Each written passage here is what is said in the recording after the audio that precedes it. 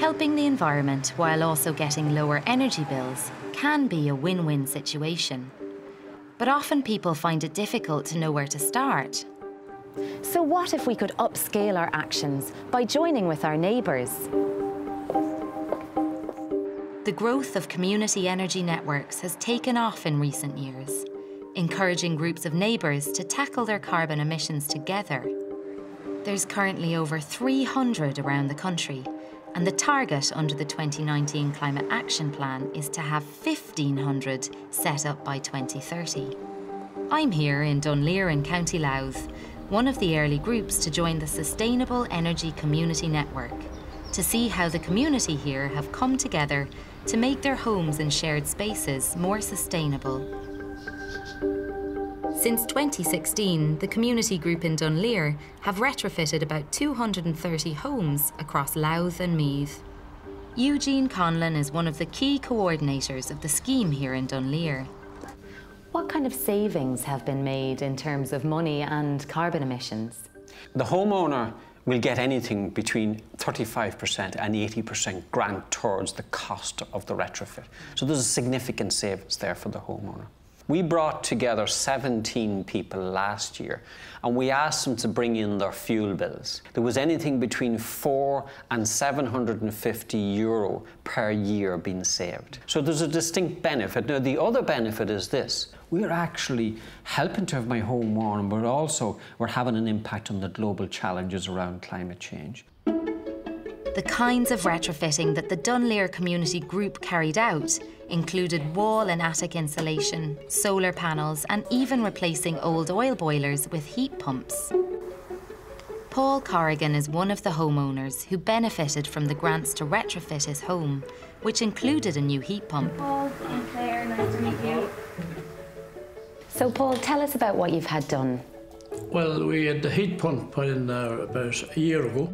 It was a lifesaver to us because we're not getting any younger and it's good for the environment and like our grandchildren is coming along. So eventually one of them will have this and there you go. You've given them an energy efficient home. An energy efficient home, that's correct, yeah.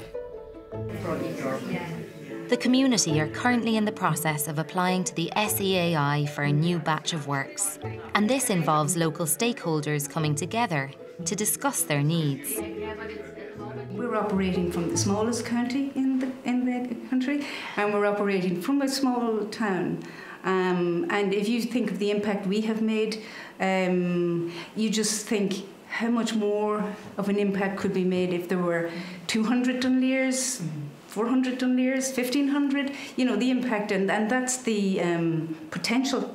It's hard not to feel the positivity in the room when you think about the community coming together and working together to actually achieve something. But one of the things I think that struck me the most is just how effective this actually is, that it's really helpful in terms of saving money. It's easy to do, it saves energy, it's environmentally friendly, and it makes houses more comfortable to actually live in. So it just seems to be ticking an awful lot of boxes for one scheme. So a remarkably positive experience just chatting to people here today. As well as retrofitting homes, the Dunleer Group have also collaborated on work here to the local football pitch to make the lights more energy efficient, saving thousands of euros in electricity bills. And over the course of the scheme, the community group in Dunleer estimate that they have helped to save over 2,000 tonnes of CO2 from being dumped into the atmosphere. But what about the other main contributor to our carbon emissions as consumers? Transport. Transport is by far the largest source of energy-related CO2 emissions in Ireland, responsible for over 40% last year. As a nation, we commute much further daily than the EU average, and we do this in bigger, less efficient cars, which is why our transport emissions are way out of line.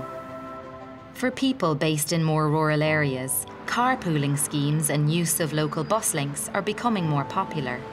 But for the moment, owning a car for many is often unavoidable. So how can we reduce our use of cars? If you live in or near a city, there are many alternatives to getting around for most people. Transport and traffic cause a huge amount of stress and air pollution in urban areas. In Dublin, they also account for 25% of the city's carbon emissions. However, more and more people are ditching the car for public transport, shared car schemes, bike schemes, and increasingly many are choosing new technologies to get around. E-bikes are becoming increasingly popular. Battery-powered motors built into the bikes make it much easier to cover long distances and tackle steep hills. Alan and Aoife are two cyclists who have had their daily commute transformed by using them. And what's the biggest thing that's changed for you now that you're commuting by bike? I think for me, I feel like I have more control over my day, and the financial savings have been really good too. The health benefits, I lost a lot of weight when I started cycling, which I never would have obviously in the car. It's like a free gym, I suppose. You're getting an extra hour of exercise in every day just by doing your commute, just by going on your regular business kind of. Alan uses his e-bike to drop his two boys off at school and creche, and often completes a daily commute of 25 kilometres into his office. How expensive is it to get a bike and to run it? It probably cost me about the same as it would to tax and insure a car for a year. We've travelled on the e-bike close to 10,000 kilometres now, 9,500 kilometres since we bought it in December 2018. And if we were to put all of those kilometres onto a car, you can think about the cost of fuel, the cost of maintenance, the cost of a few tyres here and there. It all adds up very quick. So I was spending a typically €60 a month on the M50 toll, and then petrol maybe like €30 a week, so 120, so like close to €200 a month. Aoife makes a 28-kilometre round-trip commute and says her e-bike has cut her commute time in half. So my e-bike costs €1,600. The Bike to Work scheme covers 1,000 of that. So within 3 months, I've pretty much made back what I would have spent anyway in the commute. Safety concerns because of the lack of investment in cycling infrastructure remains a barrier for many to get onto two wheels. But our daily commute is not the only source of our transport emissions that's raising concern. For me, the biggest sacrifice involved in reducing my carbon footprint would be to give up flying. During my visit to the Cool Planet experience, I was surprised that my carbon footprint last year was so much higher than even the Irish average. I fly regularly for work, and due to a family matter in India, I had to make an additional long-haul flight, which resulted in an exceptional year for my environmental footprint. Oh, okay. Mine is 19,000. Wow. That's a lot. That's a lot. One long-haul flight will undo hundreds of other actions in terms of an individual's carbon footprint. The average carbon emissions for a return flight to India is roughly equivalent to driving 16,000 kilometres in a diesel car. Emissions from aviation are due to increase 7-fold over the next 3 decades. So, is carbon offsetting the damage caused by these flights really a viable option? Efforts to offset flight emissions can often be met with accusations of greenwashing, making ourselves feel better but having little tangible effect. But one man with a record of walking the walk when it comes to sustainability is Neil McCabe. Neil works for the Dublin Fire Brigade by day and is a self-taught environmental expert who was responsible for making Kilbarrack the world's first carbon-neutral fire station. He is also one of the founders of Grown, an environmentally friendly clothing company which offsets carbon emissions through planting native Irish trees. Give me this oak here. Oh, they look so small. It's mad, isn't it? Yeah. Yeah, and you think what they're going to do. And what's this one? And this is our blackthorn.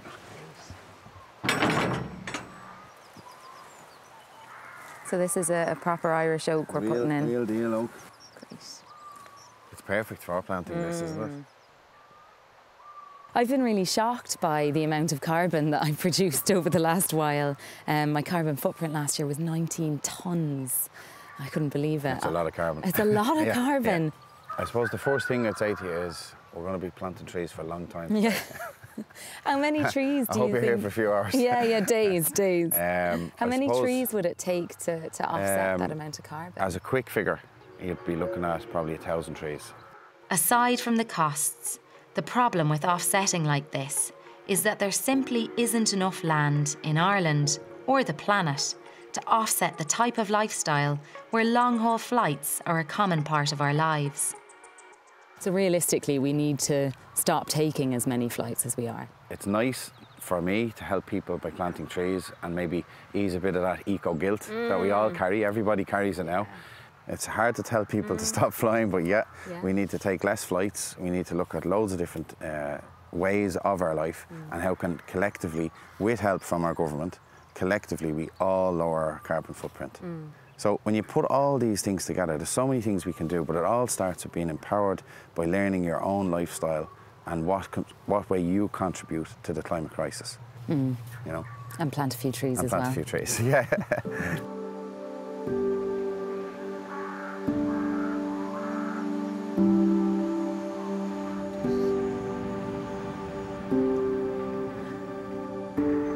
Most of us would say that we're environmentalists at heart, but it's clear that we all need to use our heads an awful lot more if we are to reduce our own environmental impact.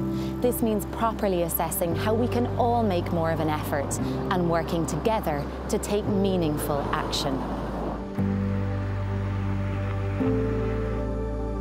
To really tackle climate change, we need big system change in our economies. But individually and collectively, we can be part of the solutions now.